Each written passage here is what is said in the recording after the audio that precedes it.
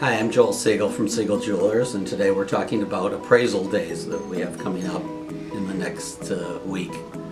And appraisals means a lot of different things to different people. So the first question we ask when someone asks about appraisal is to find out the purpose of an appraisal. An appraisal can be for insurance, which is maybe the most common, which means if I have this lost or stolen, have to go out into the market and buy a brand new one, what will I expect to pay? But people sometimes ask an appraisal of, if I want to sell this, what can I get for it?